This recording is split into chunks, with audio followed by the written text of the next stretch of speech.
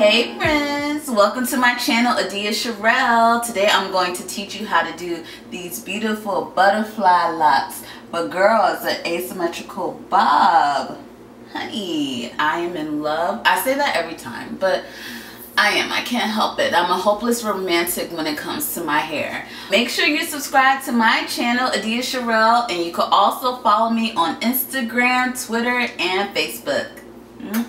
Okay. Hey, so I just wanted to show you all the parts and the size so you can make sure the foundation of your butterfly locks look perfect. So this is the size. I'm doing some chunky locks. Get a view there. Okay. And then this is the back. And if any of them are like stretching out as I start to wrap them, you can easily just fold it up like so, and then put a rubber band to make it shorter. Alright, so let's get into it. Just to give you guys an idea of the texture, this is the hair that I use. Is spring twist hair. So any hair that has this type of texture, this type of curl pattern to it, you're in business. First, we will start out by just unraveling that coily spring twist hair. Next, go on ahead and grab that crochet needle. You want to slide it right through the base of your braid or twist.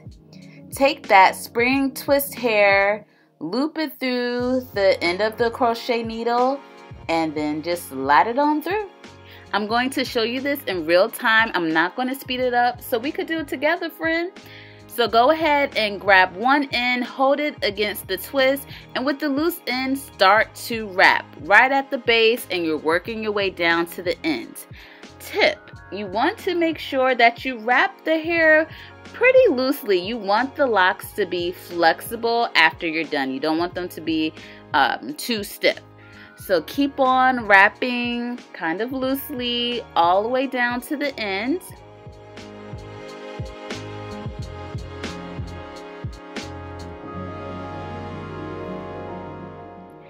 Once you make your way to the bottom, you want to take that loose end and you want to flip it up, turn it upside down, and you start to wrap the hair back up the lock.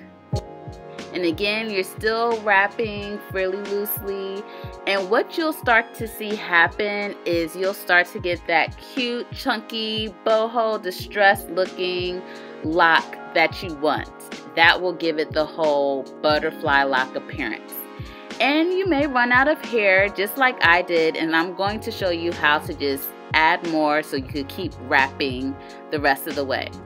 So literally, you just put it right on top and start wrapping. It's as simple as that. Hey YouTubers, I'm taking over Adia Sherelle. Come closer. This is not being recorded. It is. No, you can't add this on here. Hi everybody, I'm in my jammies. And the great thing about this style, it doesn't have to be perfect. You don't have to feel like, oh my gosh, you know, I need to be a professional to do this. Nope, not at all. You're just wrapping and it's supposed to look nice and messy. It gives it the look that you want. And it will be so cute and you'll be proud of yourself. But let's just keep going.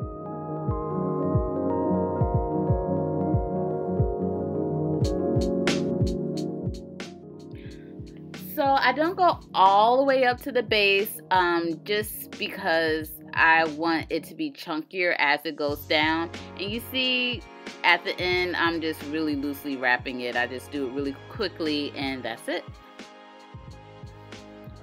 This is me in my natural habitat acting a fool. Yep.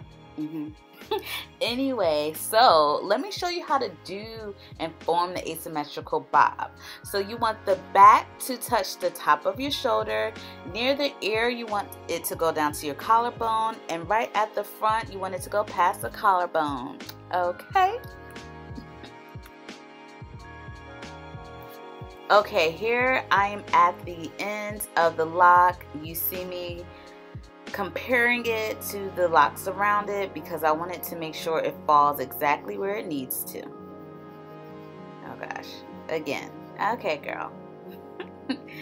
So I am showing an example of another piece, and right here, once I got to the top, the hair that I was wrapping with was a little too thick, so I just got some shears to thin it out a bit. Then also how to fix a lock if it's too thick or chunky at one place. You could just wrap hair around it and then roll it up, and there you have it. As you see with this lock, I'm near the ear, so it goes to the collarbone. Next, you will see me doing the most favorite part of this hairstyle, which is the lock right at the front. It will be your longest lock.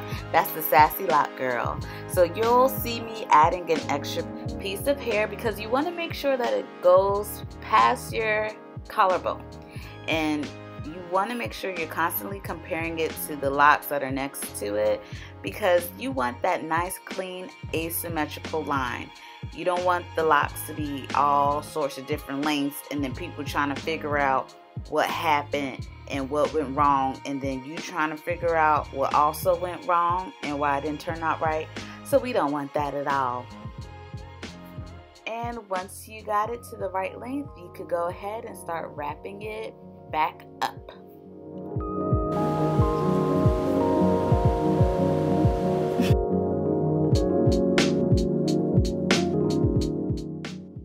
Now for the other side, you want it to fall in line with the back. So that hair will go right to the top of your shoulder.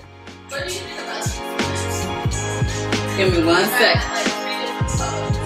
Okay, give me 1 second. I'm recording. Oh my gosh, everyone loves to talk when I'm recording. That's my sister.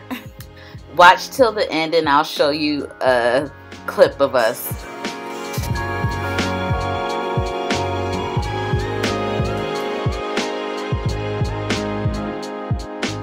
Closer.